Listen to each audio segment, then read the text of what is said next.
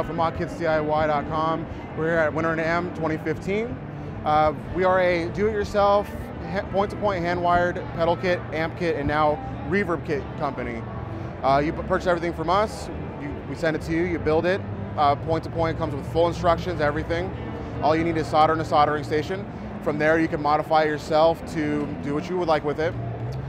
Today, we're going to be highlighting our new product that we came out with about a month ago called the Wave. It is a standalone analog tube-driven reverb unit. It comes with three 12AX7s and a 12AT7.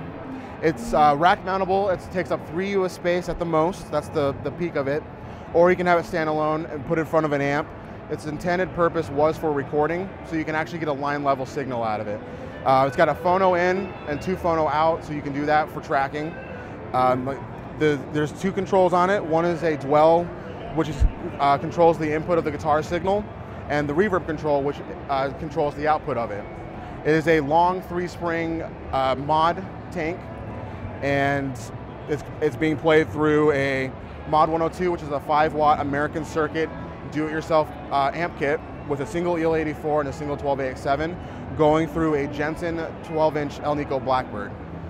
I'll play a little bit of it and see what you guys think.